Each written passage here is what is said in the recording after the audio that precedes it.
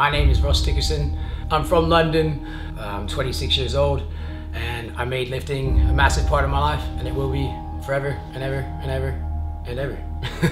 Well, I mean, I PT, all of my stuff's online. I run YouTube and social media, and I run my own business and things like that. So it's all fitness based. My whole life is based around fitness. I wouldn't have it any other way. I wouldn't know what to do without it. I got into it when I was like 20 because I was living in America, then I moved to Cornwall, and then I moved here. And when I lived in Cornwall, I didn't have any fitness background or anything like that. And when I moved here, I didn't know anyone, so I just joined the gym just to hopefully meet some friends or something like that. Oh God, I sound like an idiot. But yeah, hopefully meet some people, whatever. And yeah, I've never really found anything that I really enjoyed as much as that. You know, I got addicted from it from the age of like just turning 20. Once I found my love for it, that was it really. I didn't have many friends that even lifted. It was really just me on my own, my headphones in, and I knew nothing about kind of the social media side of things or anything like that. It was just me on my own, headphones in, just getting it done. You know, all my friends were doing other things, but I mean, that was the only thing I actually truly loved. It kind of gave me a bit of an escape from all the shit, from kind of moving out on my own and not really knowing anyone. It just gave me a place to be on my own. So yeah, I got stuck into it then, and I kind of just slowly learned from there. You know, I never really went out my way to kind of, I suppose I studied a little bit of information like that, but it was all about just trial and error to me and just getting it done. It obviously took me a few years to get it right. And I get asked that a lot, like who did I inspire to when I was younger. As I said, I was on my own, headphones in, didn't really know anything about the scene of bodybuilding or anything like that. I just kind of worked it out on my own, so I didn't really aspire to be anybody. My motivation comes from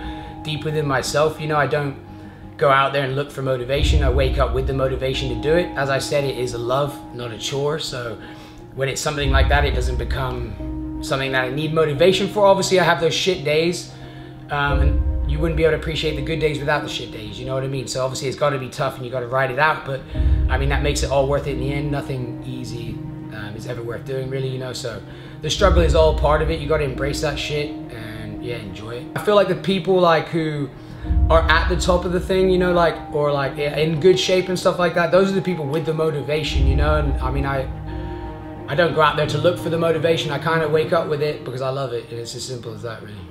I wouldn't change a damn thing, you know what I mean? I would not be where I am without the past that I've been through. I mean, I would obviously love to change some stuff that I did, but there's no point changing them because then I wouldn't be in the position I am now.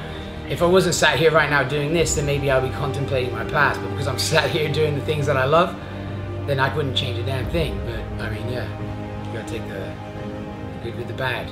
I get asked all the time, how do you make it into the industry? How do you do that? And I believe it. Just go out your way for others, you know, and I mean, you obviously got to have someone about you. You got to be different. You can't kind of go out there and just be an ordinary person. You got to have someone about you, you know. You got to be, I don't know, willing to have people love you, but you also got to be willing to have the people that hate you at the same time, you know. It can't all be good. You got to take the bad with the good, like I said. I mean, I started out by literally going to a fitness event and getting a bit noticed because I was lean, and then from there, it's not like it just blew up for me, you know. I went out my way and I was on social media grinding away, telling everybody what I knew for nothing, you know what I mean? I was like helping everybody, answering questions on Twitter, like writing workouts for people. And just from then, people will gain your respect, because at the end of the day, respect is the most important thing. Respect will take you further in life than anything else. So it's all about the love and the respect, and that's what means the most to me.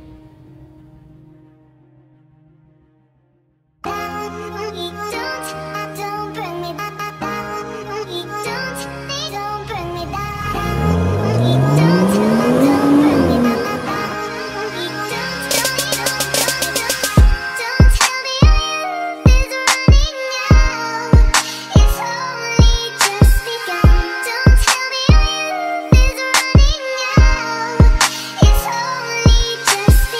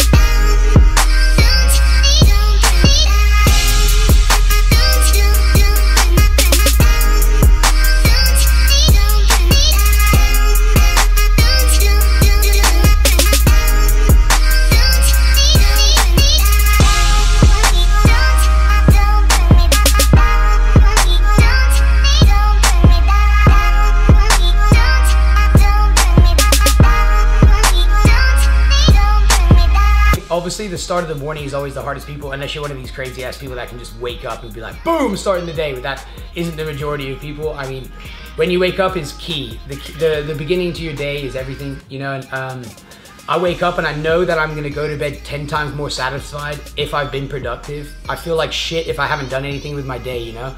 So it's all about getting up, making the most of that day to the fullest, and then you will sleep better and you'll be 10 times more motivated. You gotta wake up with the intention of getting something. Yes, you're gonna struggle, but you gotta fight that first little bit. It's always that little bitch voice you gotta get over at the beginning, you know? And once you fight through that little bitch voice, everything will fall into place 10 times more. It's all about a productive day is a good day, and that is what you need to wake up thinking every day.